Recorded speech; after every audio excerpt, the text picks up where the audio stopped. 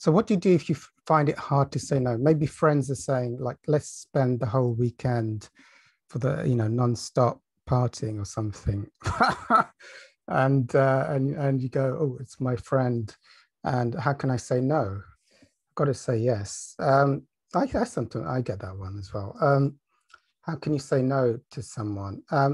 Well, if it's, of course, if it's the appropriate thing to say no, I usually think every situation is karmic. So there's no such thing. There's no such thing as something happening in the universe by accident. So what does that mean? Like for some situations, I can say no very easily. It's like to a stranger on the street who says like, give me all your money. I could probably easily say no because they're meaningless. It feels I have no baggage. I'm in a position of neutrality and power.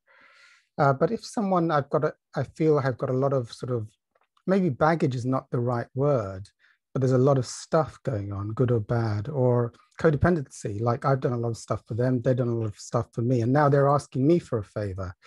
Like, and you can sort of feel it. Well, they've done so much, or they're expecting that they did so much and sacrifice for you. Now they want to call in the favor. Now they need a favor. Will you go out and spend the whole weekend playing card games, whatever. So how do you say no? Well, for me, then that's obviously, apart from a general lesson of just not being able to say no, which would be then just praying for miracles and transcendence, but for me, it would be karmic. Karmic. Have I taken advantage of others in a past lifetime, just knowing they can't say no, and go like, can you lend me £100? I know they can't say no. And so in this lifetime, I may be on the receiving end. So Hawkins gave the anti-karma prayer. I pray for forgiveness for the one in me who's abused others who can't say no in this lifetime and past lifetimes. So maybe now I'm born in this lifetime with lots of tricky situations where I'm finding it to say no. So I can intuit what's the life lesson. Why is the universe sending me these spiritual lessons where I'm getting people where I'm finding it very difficult to say no on a regular basis. So I'd do the anti-karma prayer. I could pray. I'll often think, well, I can only find it difficult to say no to someone I feel I've got baggage with or history with, or I owe them something. So that is baggage. So I could, like, let's say I've got baggage with X. So I surrender to God my karmas and karmic setups with X, and I pray for forgiveness, transcendence, and miracles.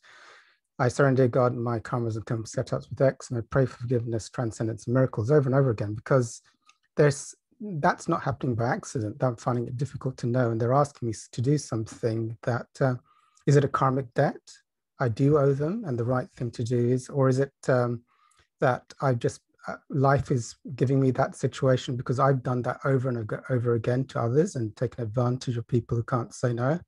So just praying for guidance, or go to a group or speak to a spiritual mentor, and they'll often be able to intuit, that's probably the spiritual lesson you've got there with not being able to say no. So sometimes, it's the context. Sometimes it is right to say no, or sometimes it's to say no in a particular way, or to be politely say no. And sometimes it's like, actually, you need to say yes, because it'll actually be worse if you say no, because I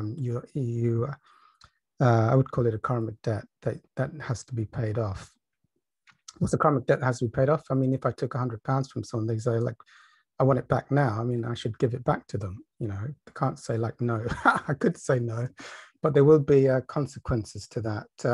But prayer, doing a lot of prayer around the situation, getting guidance, or if you can do a step 10 from the 12 steps, that stuff helps loosen it up and bring in the light and divine guidance around the challenges of saying no. Okay, I'm going to stop.